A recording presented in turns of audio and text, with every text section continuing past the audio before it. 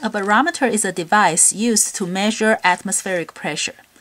A classic barometer starts with a tub of mercury.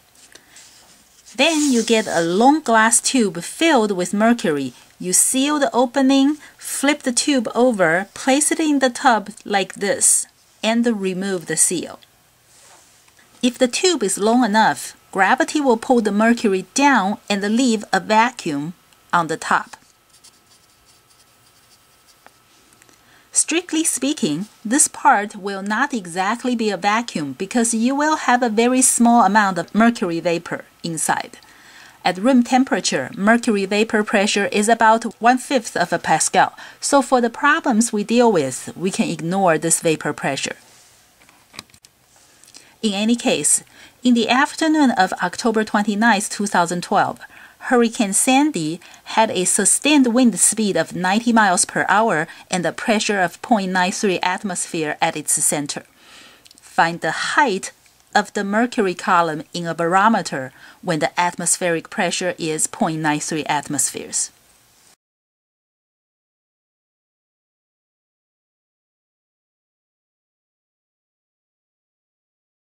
After the mercury reaches an equilibrium and it stops flowing, the pressure here and here must be the same.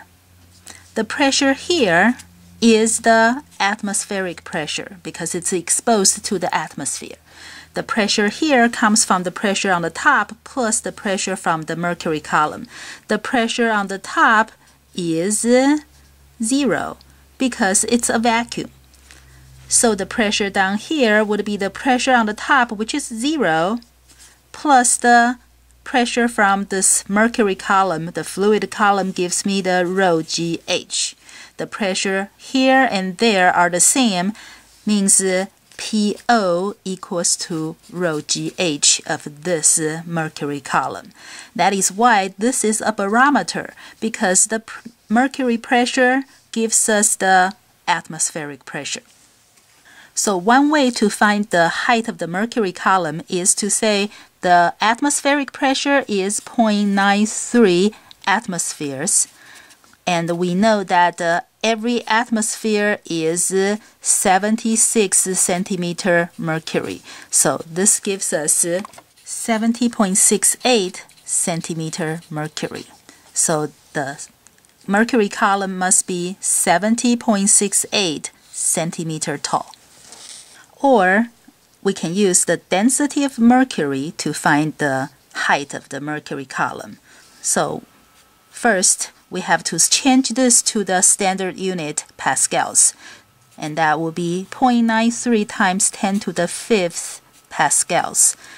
And that will equal to the rho GH of the mercury column. The density of the mercury is 13,600. G, you can use G equals 9.8 or 10, it doesn't matter which one you use, and then the height of the mercury column.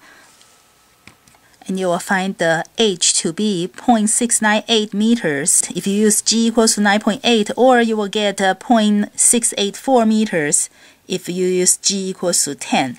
Remember, if you use everything in standard unit, this H you find is going to be in meters. Nowadays, we know that mercury is poisonous, so perhaps we can just use water to make a barometer. If we use a barometer that is filled with water instead of mercury, how tall would this water column be?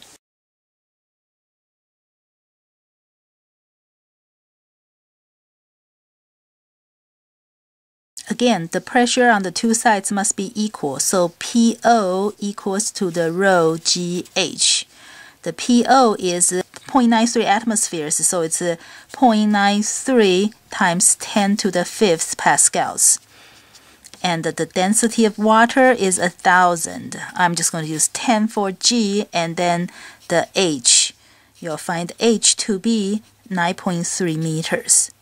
Remember, about 10 meters of water is 1 atmosphere. So 0.93 atmospheres will be 9.3 meters. This is much taller than the height for mercury. That's why people use mercury in pressure gauges. Mercury has a very high density. 13.6 times the density of water. So a mercury barometer doesn't have to be very tall.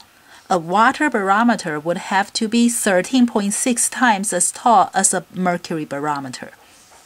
When we use mercury in pressure gauges, it is convenient for us to just measure the height of the mercury column and use centimeter mercury as a unit for pressure. 70.68 centimeter tall means the pressure is 70.68 centimeter mercury. Here is something interesting about a water barometer. At normal atmospheric pressure of 1 atmosphere, a water barometer would get to about 10 meters high. And guess what? This tells us that if we have an 11-meter tall drinking straw, even Superman cannot get a drink out of it, because the Superman can suck all the air out of the straw and leave a vacuum on the top. But the atmospheric pressure is only enough to push the water up 10 meters. So even Superman cannot get a drink in this case. But of course, if Superman can cheat a little, he can tilt the straw a little to get a drink, because the 10-meter limit is on the vertical height.